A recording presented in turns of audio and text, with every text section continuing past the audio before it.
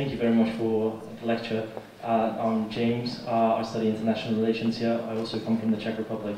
So I'll first ask in Czech, if that's all right, and then I'll translate to English. Čili chtěl bych se zeptat, myslíte, že sekularismus, který můžeme vidět například v České republice dnes, má reálný dopad na mezilidskou interakci, například na hodnotový systém a tak dále? A ještě bych se rád zeptal z normativní perspektivy, zda považujete případné změny za pozitivní či negativní. Jaké změny? Změny například v hodnotovém systému, nebo kdy vlastně sekularismus nějakým způsobem dopadá na společnost. So, do you think that this secularism that may perhaps be observed in the Czech Republic has very real implications to how people in such societies interact with each other, the value system and such? And from a normative perspective, do you view this positively or negatively? Thank you. Well, answer in Czech.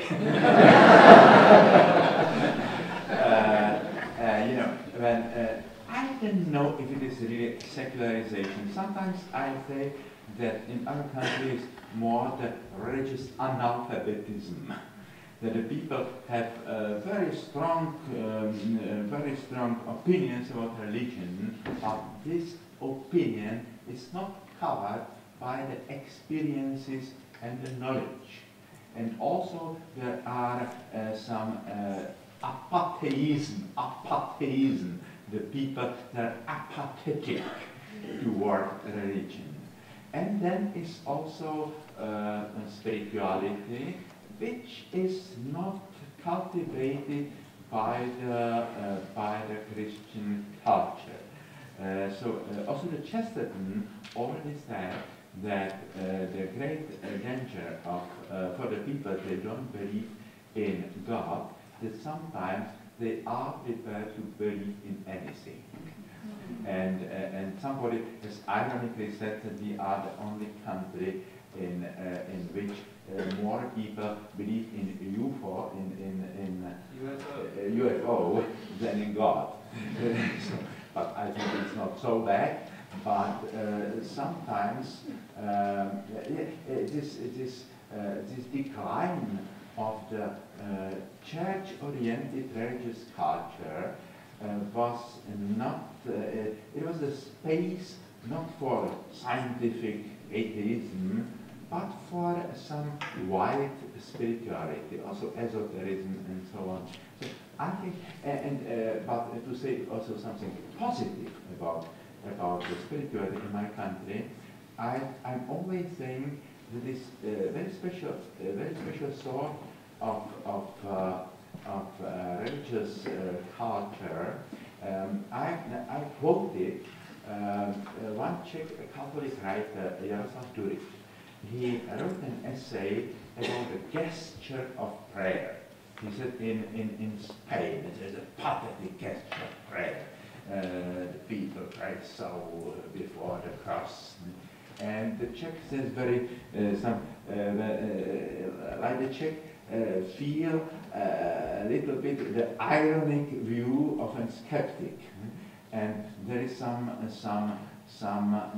how to say, shy spirituality. And I'm always speaking about this shy spirituality, because many people in our country, also the profiling intellectuals like the Masaryk and also Havel and Ferenc and many others, nobody from them was an atheist, but practically none of them was prepared to speak about God in the traditional language.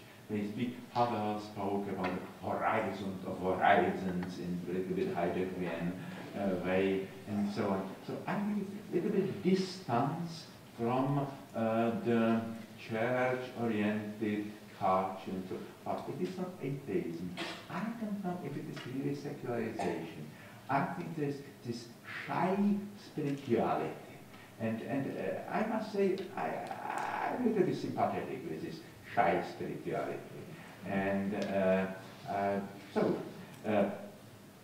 yes, the value orientation, of course, but there are also people, they are not proclaiming its faith, but they are really also moral people.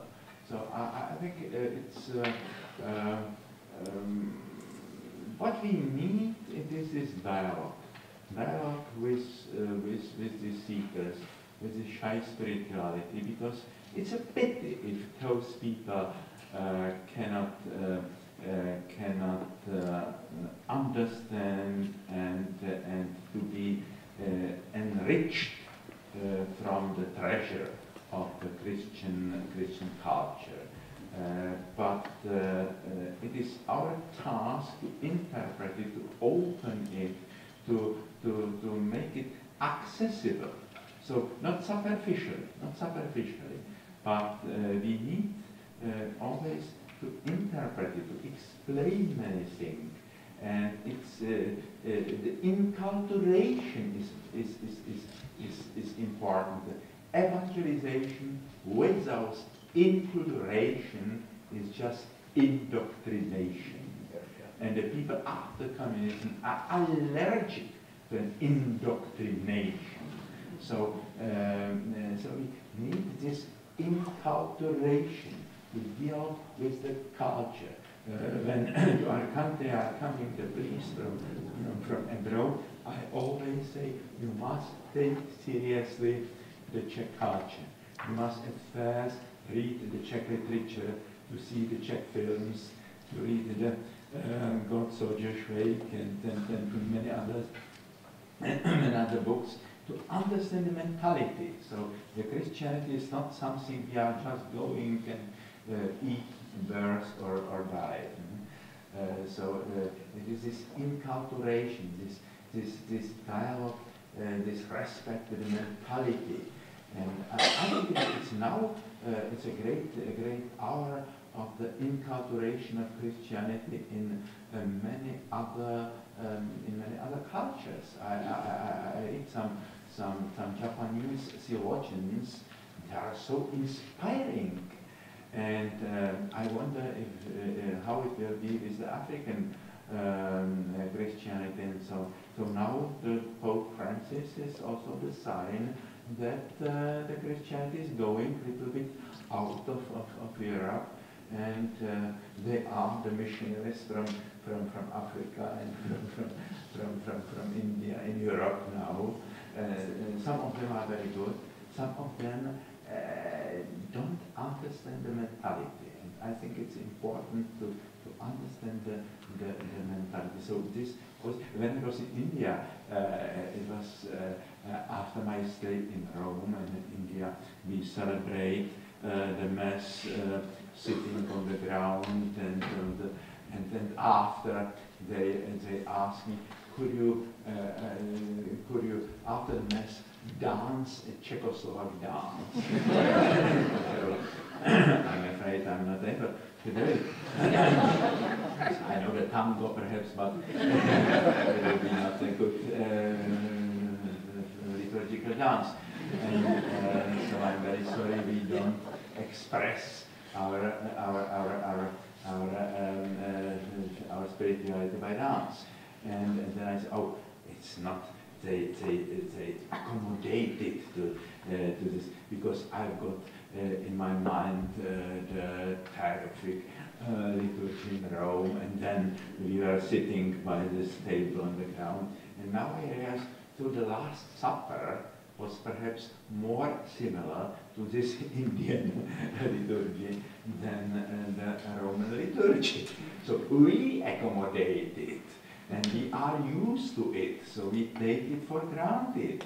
But we must also to be sensible how the other culture are interpreting, accepting, and develop the Christian heritage.